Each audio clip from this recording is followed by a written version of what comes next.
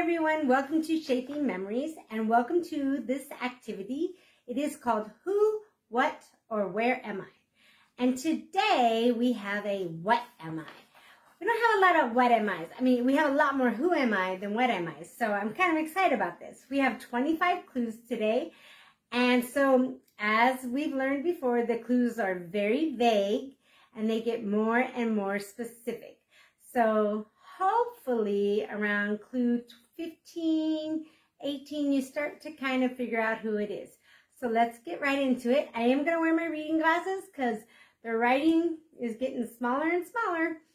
So let's start out with clue number 1. Now remember, we're doing a what am I? So it's an object or a thing. All right, here we go. The idea of me came in 1872. Clue number 2. The patent for me came in 1873. It was number 139,121. Number 3. The man I'm named for is not the man who invented me. However, the man I'm named for made me possible. Number 4. Miners, ranchers, and laborers loved me. Next clue. Others were eager to compete when my patent expired in 1890, but my brand was well established. Number 6. I kept tabs on things. Number 7. Bing Crosby was a big fan. Number 8. 2 horses helped advertise me. They still do. Number 9. In 1934, I was introduced to women and the world was scandalized. Number 10. World War II brought me international fame. Let's see. Number 11. Rebellious youth embraced me in the 1950s and 1960s. Number 12. Baby boomers gave me the popular name I go by today. Are you starting to figure it out? Number 13. Some of my design features changed during the war years.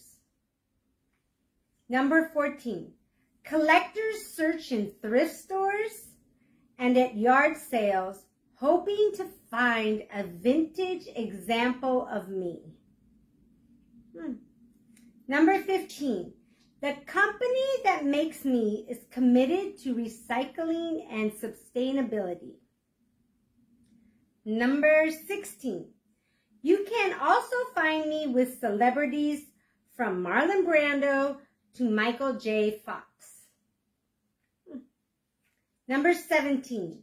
The oldest pair of me is estimated to be worth $150,000 and is kept in a fireproof safe. Wow, that's a big clue right there. Okay, number 18. My original patent was for, quote, improvement in fastening pocket openings, end quote. Number 19. You may find parts of my history riveting. We're getting closer and closer. Do you know what it is? All right, number 20. I am famous for my strength and durability. Number 21. My company buildings are insulated with denim. All right, I bet you're getting it. Number 22. An entire website is devoted to people telling about their experiences with me. Number 23. I'll keep you in stitches. Number 24. If you haven't worn me, you know someone who has. and maybe still does. And our last clue, number 25. If you ask me what time it is, I will always say 5:01. So there's your 25 clues. Think about it. What am I? What am I describing? So I'll be back in a little bit and I'll give you the answer. And we'll learn about the what am I. Okay, everyone, welcome back. So I think you probably got this one, but if you didn't, the answer is 501 Levi jeans. So if you had guessed Levi jeans, specifically 501 Levi jeans, you would be correct. But if you got Levi jeans, you're really close. So let's learn a little bit about this. So I have a little bit of history for you. Here we go. Levi jeans are an American story. They were designed and manufactured in the 1870s by two immigrants who wanted to provide miners, ranchers, and other working men a solid pair of pants that would last. Although the company now manufactures jackets, shirts, shorts, face masks, and jeans in a variety of styles, the original 501s remain the most popular and the most familiar. I don't know how many of you out there had an original pair of 501 jeans, but wow, they go for a lot if you have very vintage ones. So let's hear about the jeans. All right. The year was 1853. News of the California gold rush had reached the East Coast, where a young immigrant named Levi Strauss was working in his brother's dry goods store. Eager to make a name and a fortune for himself, the 24-year-old took off for San Francisco. There, he opened the West Coast branch of J. Strauss Brother and Company. Within a few years, he had renamed his branch Levi Strauss and Company. Let's skip ahead to 1872. By then, Levi had built a successful business and established an impressive reputation. One of his customers was Jacob Davis, a tailor based in Reno, Nevada, who bought denim and other fabrics. At the request of a Reno customer, Davis had been working on a way to make more durable trousers for workers. He came up with the idea to use metal rivets at seams where the fabric was most stressed. His pants quickly became popular. Davis wrote to Strauss, his denim supplier, to describe his tougher pants and to ask if Strauss would help him apply for a patent on the idea. Wow, how things just come together. So Levi quickly saw the potential and agreed to finance the patent application.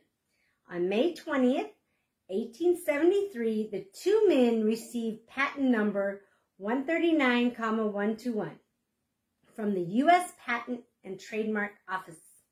Their patent was for improvement in fastening pocket openings.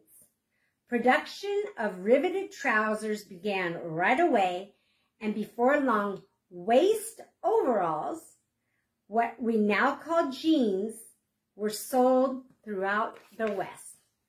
That's amazing. That's an amazing American story. So, let's see what else. The patent that Strauss and David held was good until 1890. After that, other companies could and would start producing and selling their own line of workwear. So, knowing this, Strauss and Davis began using their now famous logo of two horses trying in vain to pull apart a pair of their pants.